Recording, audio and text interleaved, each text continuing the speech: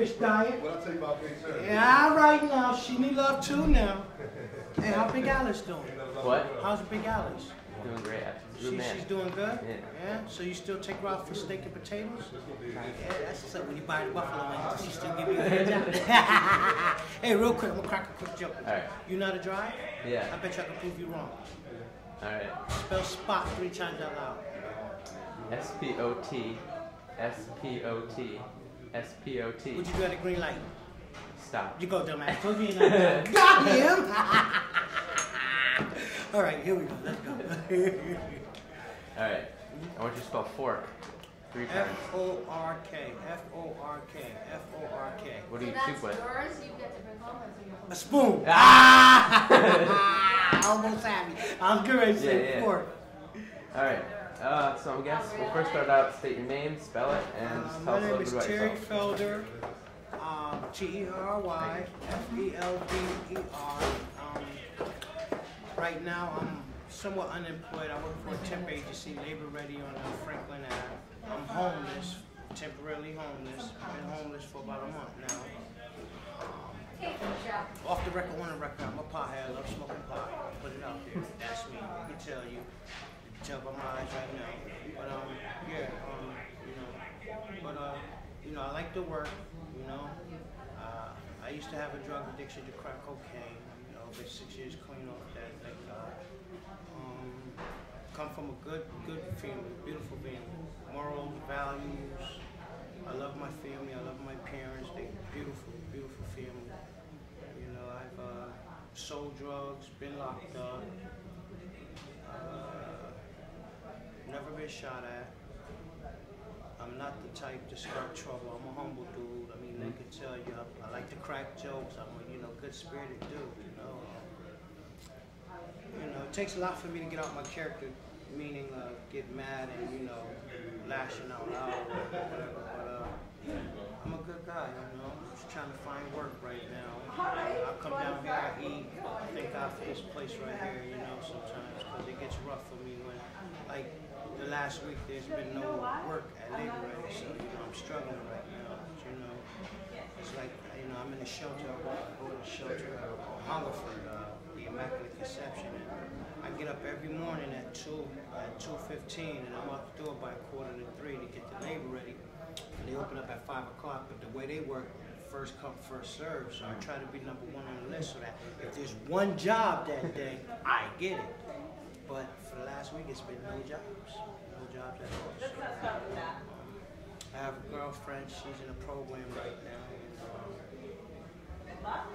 She'll be home on the 9th. So she's from Torrington. She wants to come out here and go to get in the shelter and like start from scratch with me. We're gonna do it together. So I'm hoping everything goes well. She has an addiction. She's a heroin addict. So and it's like I told her.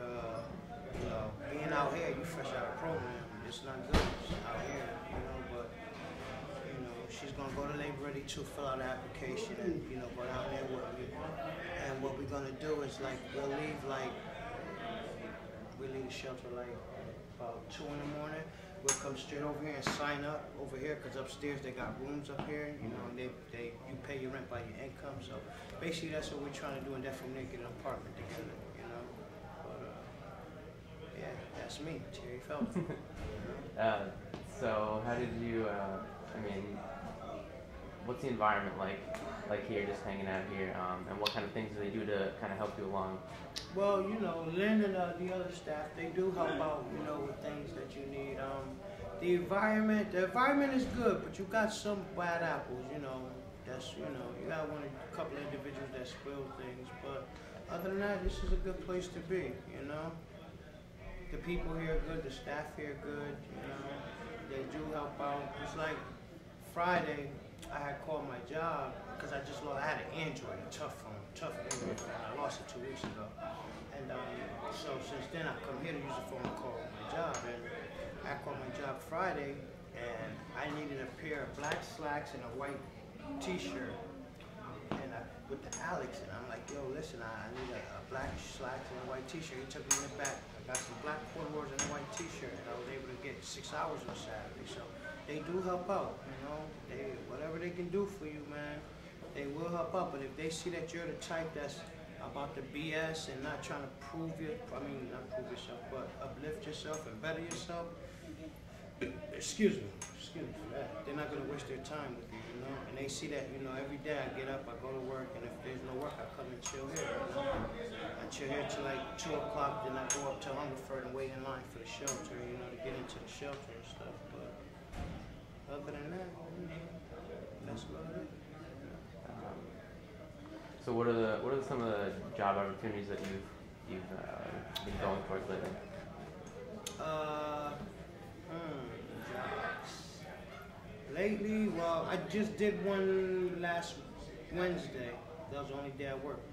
14 hours unloading a truck. This truck, the driver, he was from somewhere way upstate New York, and a restaurant closed down, so we had to go all the way to Rhode Island to that restaurant. Then we had to go to Norwich to that restaurant. Then we had to go to Mystic to that restaurant. And then we had to take everything and put it on a 53-footer. 14 hours. So he paid us 7 hours on the books, and he gave us 7 hours off the books for keep cash in our pocket. Took us to his hotel room, had a drink with us, smoked weed with us, and it was a good day. Yeah, but I know a lot of trades, a little bit of carpentry. One thing about me though, because, you know, I'm half Jamaican, my father's Jamaican, he's a Rastafarian, and, you know, they believe in planting and that horticulture stuff. So landscaping and horticulture, that's my thing. I love to do it. That's my favorite job to do. I like that. I love to cook, and I like driving trucks, but I don't have my CDLs. But yeah, that's it. But I know a little bit of everything. Working for labor, and you get experience to a lot of different trades. So yeah, but, you know, all in all, things are good. You know, things are a-okay. So you said you want to be driving trucks. How would you go about that? Well, I would have to go to CDL school and get my CDLs, but my uncle has his own trucking company, and I was on the road with him for was I married yet? No, I wasn't married. Yeah, no, I wasn't married. I was like 18, 19, and he hauls produce, so I used to drive from furthest I went was the bottom of Florida. I went to Florida, somewhere in Florida. I was somewhere in Florida, and the furthest I went from Florida to Maine. And it's good money, but it's hard work. You know? It's hard work. And the reason why I can't drive now, because in Virginia they got the weigh station, and I didn't have my license, and I was like 1,500 pounds over on my tail end. So I had little crates of oranges, tangerines. I had to move like 2,500 of the cases up to the front of the truck. And then the state trooper would not let me drive my truck off the weigh station property. So I had to pay another truck $500 just to move me from here to probably where the first store right there on Park Street. Yeah, but other than that, life is good. Life is good. Life is good. I have not too much to complain about. Good. Keeping it positive, man. Yeah, I try to do that all the time. Got to, regardless if you're having a bad day or what, man. You know, you gotta stay positive, man. You know, other people are gonna feed off that positivity, and then it's gonna come right back to you. Yeah, exactly.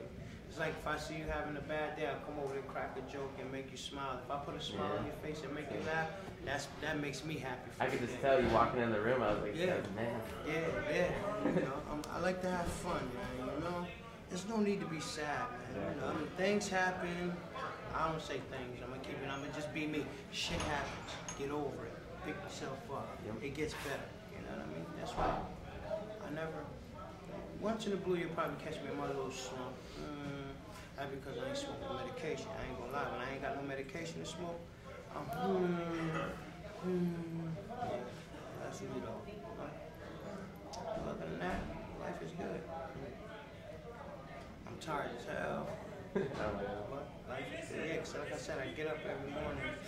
It's like living in a shelter. It's hard to go to sleep. So I get in bed by 8, and I try to be asleep by 10, the latest. And sometimes it don't happen, you know. So like yesterday, I slept 2 hours.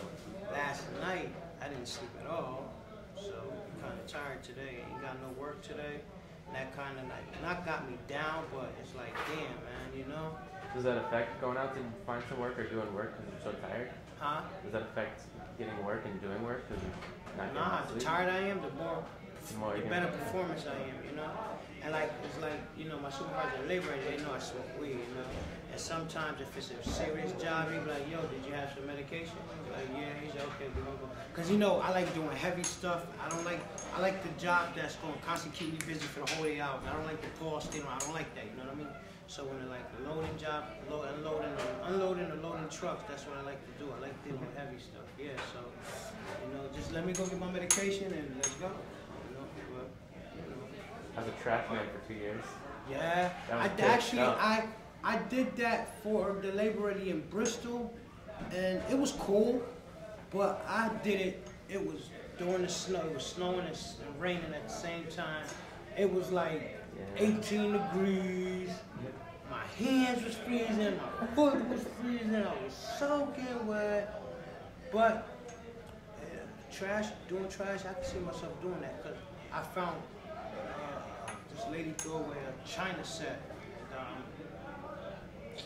I took it home to my mom, and my mom cleaned it up, and she was like, hold up, I think this is real silver. So she took it and had it appraised. It was a set, and she got it appraised. It was worth $750 because it was antique silver. So she don't even use it. She got it sitting up in her little pantry thing on display. Yeah. I got 2 nephews, beautiful nephews, very smart in school, straight A students. My nephew Tyshawn, he will make it to the NBA. He's that nasty. He will make it to the NBA. He gives all his credit to who? Uncle T. Yes, sir. Yeah, he gives me all the credit because when he was little, It's on your chair. when he was little, it's like my family, I come from a working family, so it's like my nephew really didn't have too many people to take him out and play with him, just that and the third. So I used to come by, spend time with him, you know, take him out and play basketball. I used to use the shopping carts down in our garage and sit there and play basketball with him. I taught him how to ride a bike. What else I did? Taught him how to ride a bike, basketball, baseball. I'm his favorite uncle. Every time they win a game and they give him the microphone, he don't shout out my grandmother, he don't shout out he don't shout out my mother, he don't shout out my father, he don't shout out his mother, he shouts out his Uncle T. Uncle T, I love you, man, thanks. Yes, sir. So when he get to the NBA, I told him, I said, hey, when you get to the NBA, I want to hear. Uncle T, thanks, love you. Yeah, but, yeah, you know, my nephews, man, I'm very proud of them because when our upcoming, you know, come from the projects, 5 kids, 2 bedrooms, and now my mother, she gave her life to God like 40 years ago, maybe more times than that. And when she did that, she went to school, got her PhD, ASD, all that stuff, and she got real educated. And now my mother and father, man, they sitting lovely financially. They sitting lovely.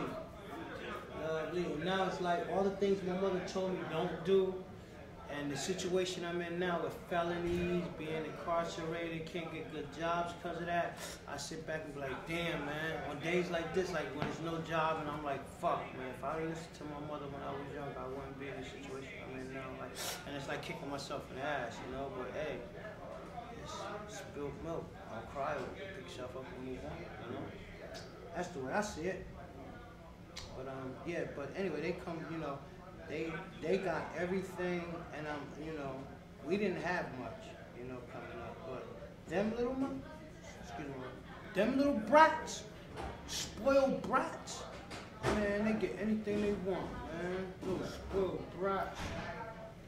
Them little, ooh, I hate them little things. They spoil any little thing they want, they get. Any little thing they want, they get. You know, like my nephew Tyshawn, he's 16. He getting an Altima. He getting his mom's car. My sister's getting ready to buy a Denali, so she's giving him a 2008 Altima. I mean, you know, they good kids. They deserve it. They deserve everything they get. I can't lie. You know, they don't play in the streets. They don't hang out in the streets. You know, very educated, straight A students. You know, so you know, they're good kids. You know. So. They deserve it. I gotta stop hating. I'm hating. That's the hater blood, you know? But they deserve it. You know, they're good kids. You know? I'm trying to say that. I didn't realize that. Now I'm sitting down and shit. That's why. Life is good. No complaints. None whatsoever. Life is beautiful. That's all the questions I got for you now. All right. So now you're technically off the record.